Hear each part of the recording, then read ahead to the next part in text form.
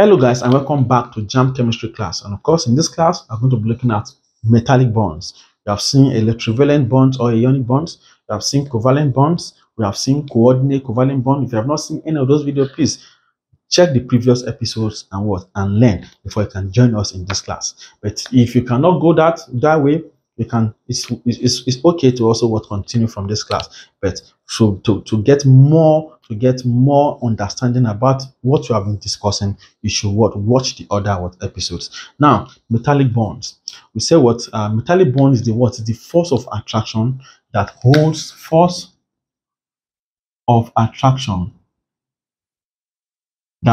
metal atoms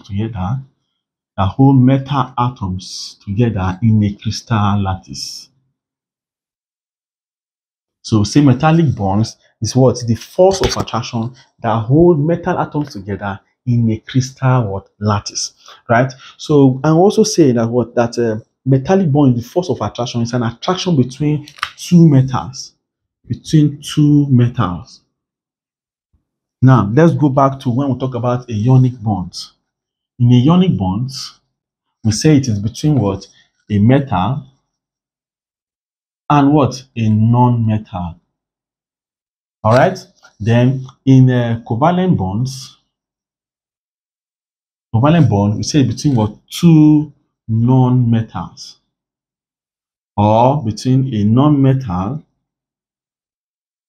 and a metalloid. Right? Remember? All right. This is what we talked about in covalent bond, between two non-metals, or between a non-metal and a metalloid.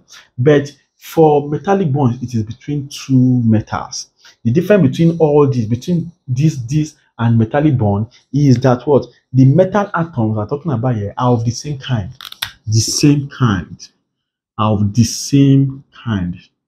All right. So, for example, let's look at the electronic configuration of sodium. Sodium Na1123. It has electronic configuration of 1s2. If you have not learned electronic configuration, you are playing in this class. Please go back to the previous episode on electronic configuration and see them. Right, 1s2, 2s2, 2 pixels, and 3s1. Now, when sodium atoms come together, right? When sodium atoms come together, this electron in the 3s orbital, right, of one sodium atom shares space. It shares space with a corresponding electron in a neighboring atom to form what we call molecular orbital.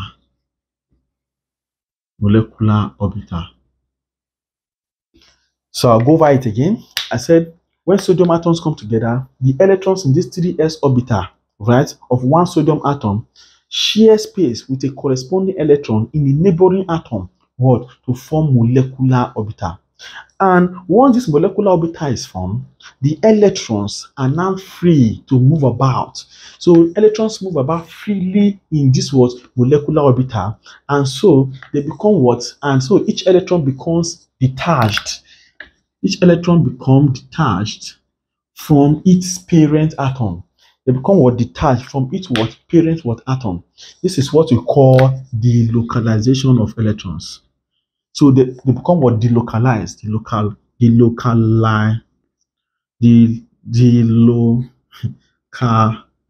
Delocalization of electrons.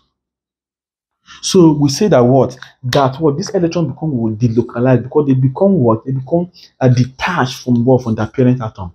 So that is what we call the concept of delocalization of electron. So each atom in a piece of sodium metal, right, is in contact with other sodium metals it's in contact with other sodium metals that surround it. Each atom in a piece of sodium atom is in contact with other sodium atoms that surround it. All right. So let's see a small illustration of what that means. Right. So we are having a sodium atom. We are having an illustration, right? These are the metallic ions which are positive. These are the metallic ions. These are electrons, right? These are valence electrons. Okay, so this ones here that are called the localized valence electrons, the localized valence electrons, right? Why? What these ones are what the metallic ions.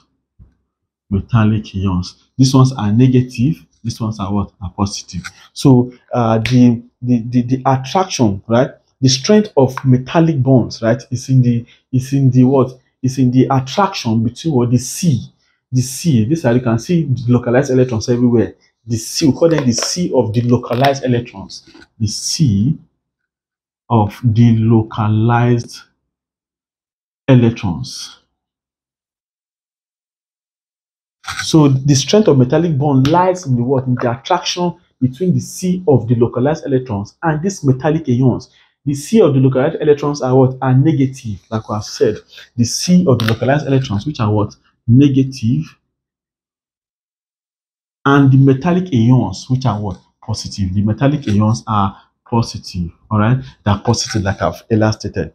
So the force of attraction, the strength of metallic bond is in the attraction between the C of the localized electrons and what? Which are negative, and the metallic ions, which are what? Which are positive. All right. So also another thing you should know is that what? Metallic bonds are present in molten metal. They are present in molten metal. Metallic bonds are present in molten metal, and the attraction between the C of the localized electrons and the metallic ions, right, is responsible for the high conductivity, for the high conductivity, for the high conductivity, for the high reflectivity, for the high malleability, and for the high ductility of what? Of metals, right? If you see what metals have these properties, so it's because of what? Of the force of attraction between what? The C of the localized electron and the metallic what? Ions in a what? In a crystal lattice. All right, so that is what accounts for the what? For these properties that metals have. You get me now? All right, so another important thing you should know, which can come out in your exam, very very possible to come out in your exam, is that what? Is what breaks metallic bonds. What can break metallic bonds, right? What you should know is that what? Boiling breaks metallic bonds. So once you boil metallic bonds together, it breaks what? The bond. Once boiling is occurred, when boiling occurs, the metallic bonds can be broken, but melting does not break it. Melting loses it loses metallic bonds, but does not what? But does not break it. Right? So I'll go over that again. I say boiling breaks metallic bonds, but melting loses it, but it does not what? Break it. So this is what you should know about what?